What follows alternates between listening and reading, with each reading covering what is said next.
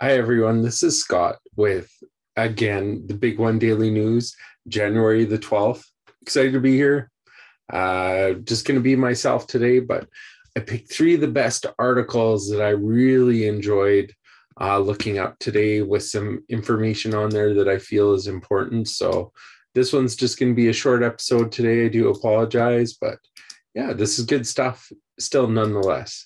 So last time we actually talked about this, political parties starting to use NFTs and different things like that. So Dapper Labs becomes the first NFT company to register to lobby with the US government. Earlier this week, NFT marketplace monster and flowchain blockchain creator Dapper Labs became the first NFT company to federally register to lobby with the US government. Dapper joins a growing list of influential firms within the cryptocurrency industry that plan to change rules and impact new policies. Based in Vancouver, Canada, Dapper Labs offer a variety of non-fungible token-based products and dApps. The company is most likely known as the maker of NBA Top Shots, which allows users to buy digital cards that represent NBA players and moments. Users can then buy and sell some of their cards to other players.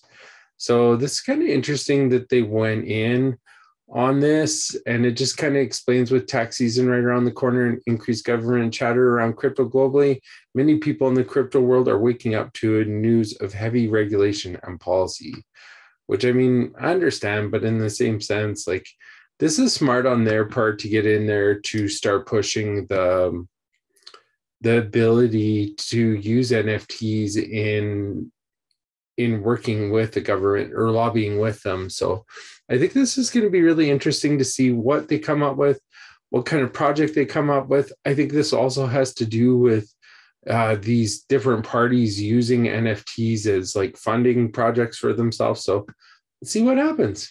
I'm kind of excited about that one. And then my second article is actually on Solana. Solana could beat out Ethereum to become the Visa of crypto, Bank of America. So Bank of America gave perhaps the highest praise a major US bank could bestow on a cryptocurrency. It compared it to the world's largest credit card network. Solana could be the Visa of the digital asset ecosystem, Bank of America global crypto and digital asset strategist Alexis Shaha, I'm probably not saying his name right, wrote in a research note published Tuesday. He cited more than 400 decentralized applications on Solana networks, which host everything from peer-to-peer exchange to NFT marketplaces. Ethereum, meanwhile, could become the blockchain for high-value transactions and identity storage and supply chain use, he wrote. So this is kind of interesting coming from somebody that's part of banking, talking about Solana, talking about kind of like the NFT aspect of it, the speed of it. I think this is impressive. It's a really great article. I am seeing too, there's an increase in Solana's price by 7.14%. So that's kind of interesting as well. And this last one, I really got a kick out of this. I don't know if anybody wants to go to the Gold Coast in Australia, but this might be your way in. Sushi fan, be the first in the world to purchase a retail store with crypto. An Australian sushi chain are selling their Gold Coast shop in exchange for cryptocurrency.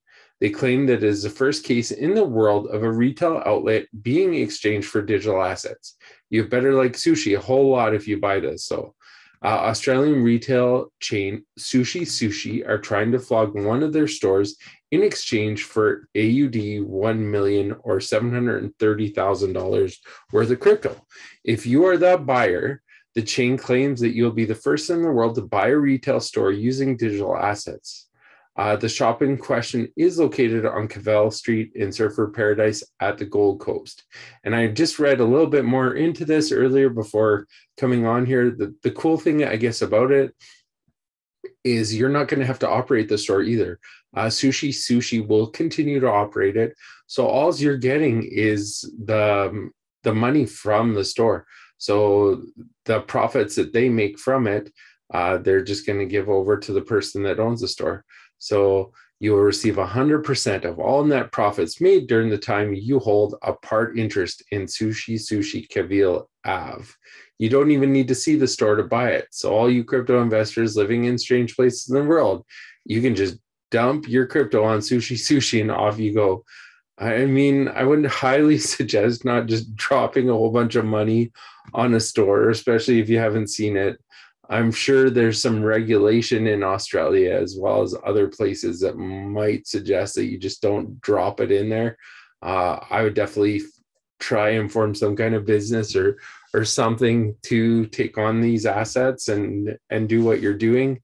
You don't want to frustrate somebody else by just jumping in there. Lately on CoinGecko as well, we'll just look quickly at this for you guys. See how the market's kind of doing right now. Oh, this is really good news. The global cryptocurrency market cap today is $2.2 trillion. So it's up 3.3%. So the price is still going up, you guys. Just be aware, take your time. No rush. Let's see what the markets do. There is still a lot of uncertainty. Interest rates are still really haven't been impacted in the States yet, but the inflation rate is growing exponentially. They are talking about 100 times strong, or it's been 100 years since it's been as high of an inflation rate as right now. So just be careful, you guys. Just monitor everything. Some people are taking solid positions just in stablecoin for the time being until they know what they want to do. My suggestion is probably the same kind of thing. Like, if you're not wanting to take the risk at the moment, wait a little bit longer. I mean, it's not increasing exponentially faster and going like a rocket right now. So we can just continue to watch this. Dominance on BTC is 37.7. ETH is 18%. So it's kind of interesting. It's dropped down from 40% to 37.7. So there is other cryptocurrencies obviously moving into the dominance factor as well, because ETH doesn't seem to be picking up a lot either. So there might be a new dog to be watching for you guys. I'm not 100% sure who it could be. It could be Binance. It could be any token out there that's starting to take a share of that market share. So let's keep an eye out. I hope you have a continuing good week. The markets are going the way everybody wants them. AMM marketing, again, please come check it out on BigONE. We are going to be throwing some big events here right away. Some different projects that we have on board to actually do the AMM with. So just keep an eye out. I'll be doing some announcements soon. I think we might do a little bit of an education on it as well, just to understand it a little bit better. But it's just a way to get more users into certain projects and give you a higher return in the end. So, I mean, it's an amazing way of doing things. But yeah, I hope to see you guys. I know I'll see you guys tomorrow. So I hope you have a wonderful night. Thank you for tuning in.